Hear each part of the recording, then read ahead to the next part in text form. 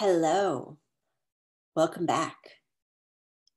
All right, right now what we're going to do is look at what we've been learning about with the equations of motion, in particularly acceleration, and see how we can apply that to an example problem. So here's our problem. You have a current with a velocity entirely in the meridional direction. We remember, of course, that meridional is the north-south direction. So our velocity, we'll call that v. So assuming your velocity v is a function of x, y, z, and time, write an expression in terms of u, v, w, x, y, z, and t for the total acceleration. That's capital dv dt of the current.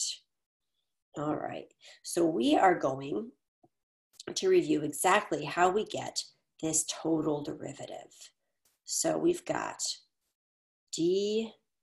capital dv dt. And we remember that v, we're told here, is a function of x, y, z, and t. So what we're really doing is taking the derivative with respect to time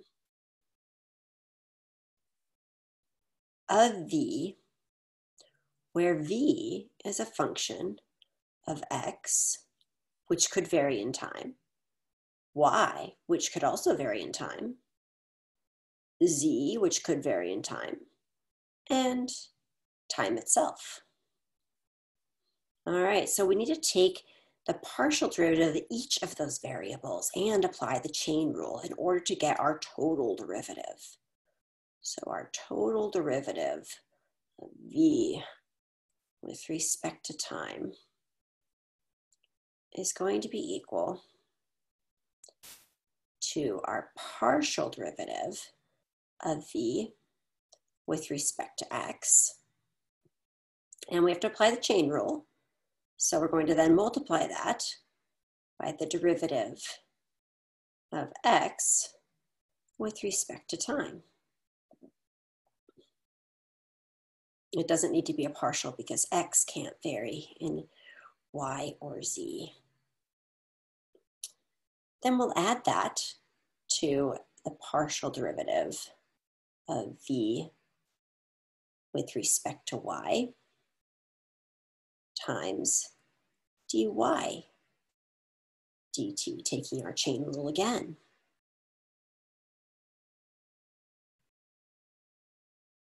And then we'll add that to the partial derivative of v with respect to z.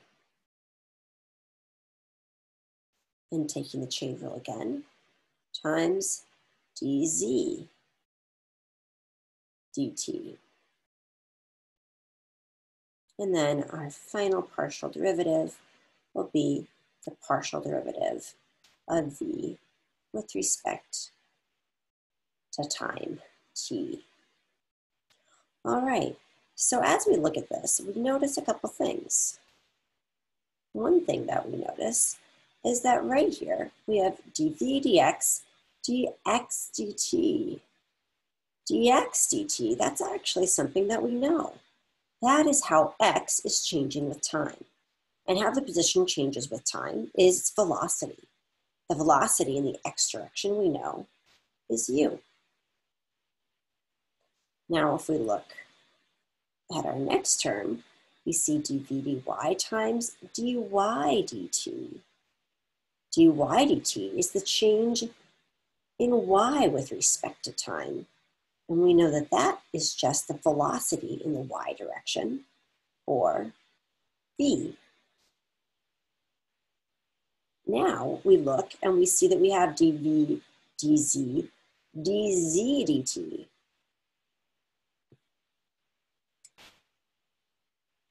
dz dt. And we know that dz dt is, again, a change in position with time. So it's the velocity in the z direction, which is just w. So the total derivative, rearranging our terms here, I'm going to start with this term right here, the dv dt. So I write this as capital, my total derivative, capital D dv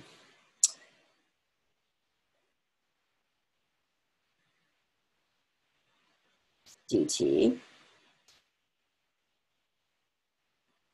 equals partial dv dt plus, I'm going to put the velocity in front of the partial derivative, so I get u dv dx plus, again, I'll put the velocity in front, so that'll be v dv dy plus w dv dz. All right, so I've answered part A. Part A asked us to put the total acceleration, dv dt, in terms of u, v, w, x, y, z, and t. All right, so let's look at part B. If the velocity is steady in time and constant in x and z, and varies only in y as v equals 0.23y, where y is displacement in meters from the initial position, find an expression for the acceleration. All right, so the first clue that we get, the first important thing that we get here in part B is that the velocity is steady in time. That means that dv dt is 0. Now it is also constant in x. So that means that the partial derivative of v with respect to x is 0. And it's also constant in z. So the partial derivative of v with respect to z is 0. And so we end up with a very nice, much simpler expression that we can deal with. So our total derivative of v is going to be equal, in this case, to just v partial derivative of v with respect to y. All right, so now what we know is that v equals 0.23y. So we're given that v equals 0.23 times y. So I need to figure out what the partial derivative of v with respect to y is. So I'm going to take the derivative of this.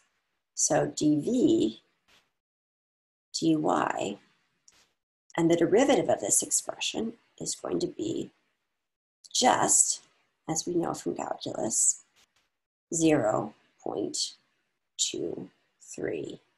The derivative of 0.23y will just be 0.23.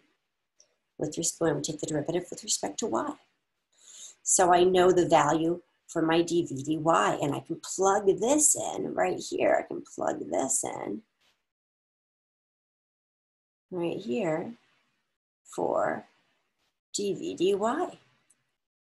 And I already have my value for my v as well. So I can plug this value in right here for v.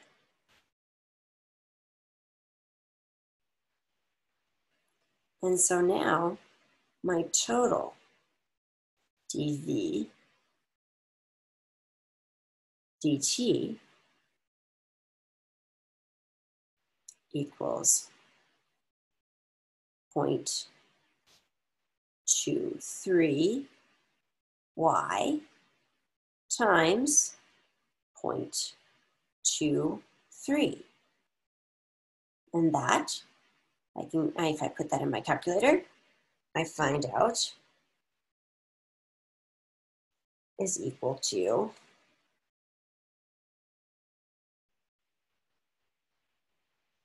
0.0529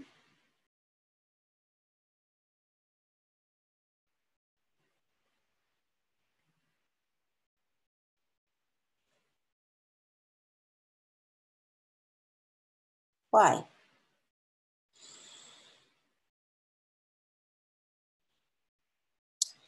So we found out what our expression for our acceleration is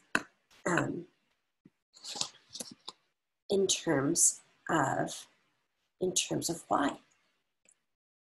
Now, what we want to find out is what is the velocity at a point 2 meters from the initial point, and what is the acceleration at a point 2 meters from the initial point.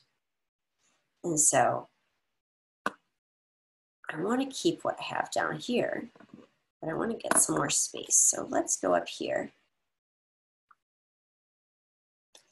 And we'll erase some of this since we already know this.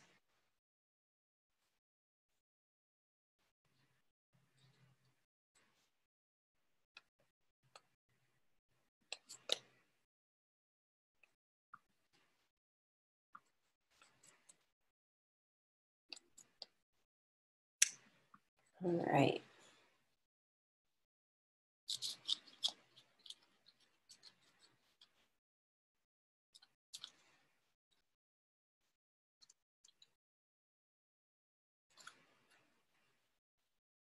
So the first thing that we're asked is what is the velocity at a point 2 meters from the initial point? And we know that the velocity, as we have right here, velocity, we know is equal to 0.23 times y. So our velocity at a point 2 meters from our initial point is going to be equal to 0.23 times 2. And that will be equal to 0.46 meters per second.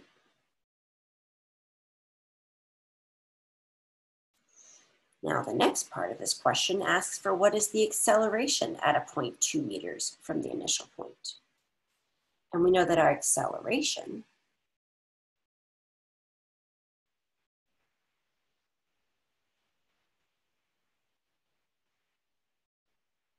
is equal to 0.0529 times y. So that will be equal to 0.0529 times 2. And so we end up with, I'm going to put this in my calculator and round. We end up with 0.11 meters per second squared. So that is my acceleration at 2 meters from my initial point. And this is my velocity at 2 meters from my initial point, based on what we heard about our current. All right, I hope that's clear about how we can look at the total acceleration